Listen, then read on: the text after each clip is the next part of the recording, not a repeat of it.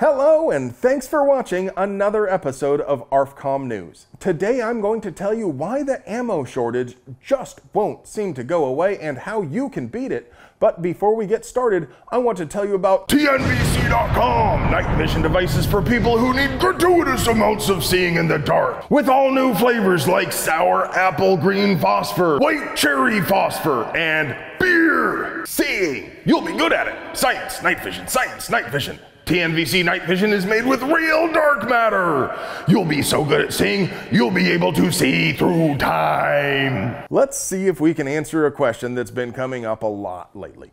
Why does it seem like the ammo shortage and inflated prices will never come to an end? For those of you who experienced the previous panics, this is nothing new, but an enormous number of folks bought guns for the very first time since the last panic. This is for you new people. First, the easiest answer, the shortest answer, and to be fair, probably the largest part of the issue is all of those new people. 8.4 million people bought guns for the first time ever in 2020 alone, and about 3.2 million bought guns for the first time just so far this year, for a total of almost 12 million new gun owners. Go ahead and cue the rookie numbers memes, because these numbers are, well, they're literally rookies. But that's an amazing number considering there are about 168 million eligible voters in the US. Since there is a pretty close overlap between legal gun owners and eligible voters, that means about 7% of the people in this country who can buy a gun did so for the first time in their lives over the last year and a half. So maybe you're thinking, yeah, I get it, demand has increased astronomically, but why don't the ammo manufacturers just make more bullets? Well, short answer is they are. The bullet farms are running night and day at full capacity in most cases. I've heard stories about how technicians aren't even allowed to take machines down for maintenance or replace parts until they actually break. But to the extent they aren't making as much as they possibly can, it's because the last year has also played hell on procurement and pricing for raw materials. But why don't they just build more bullet machines, you ask? Well, some of them are, but in the cases that aren't, you can't just wish the machines into existence. The machines themselves are expensive, and the facilities and floor space they occupy costs money too. It takes time and money to procure the machines and to get them set up. Investing in manufacturing capacity is risky. While the overall total number of rounds sold will certainly remain somewhat elevated for years to come, the amount of sustained increase is uncertain. Those 12 million new gun owners aren't all going to be active in the shooting sports. There's no guarantee they will continue to purchase ammo. Many of them will likely be the type of gun owner who goes shooting once or twice, maybe takes a class, then stores the gun in case it's needed. If they aren't regularly consuming ammo, they are not going to sustain increased demand. And prices won't stay elevated either.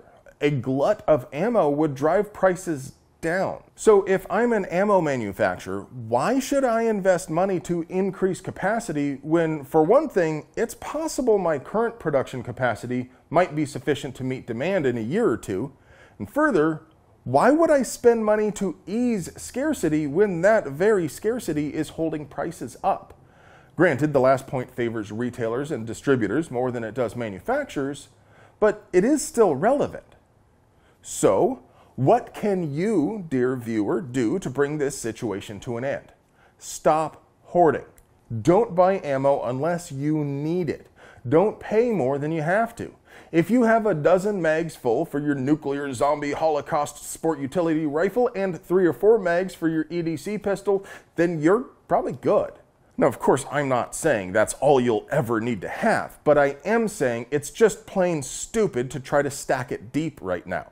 Watch wikiarms.com, ammoseek.com, and of course, AR15.com/deals and sign up for email alerts wherever you can, then only buy when the cost per round is at a rate you are comfortable with. Well, friends, that's all I have for you today, but before I go, I just want to take the time to remind you, please check to see whether you're still subscribed to our channel. Our robot overlords in the tube of views know what we want better than we could possibly know for ourselves, so just go ahead and unsubscribe viewers from any channels which happen to express inconvenient wrongthink like this one.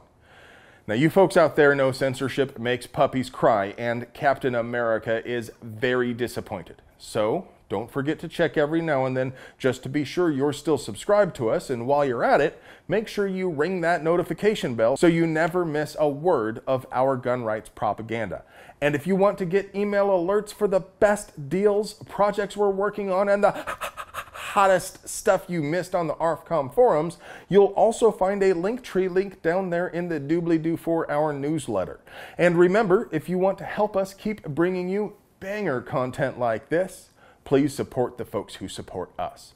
Not only does TNVC.com give you night vision with that cool, refreshing, never bitter taste that goes down smooth, they also have mounts, lights, and all sorts of other gear to make you the bump in the night. I love you.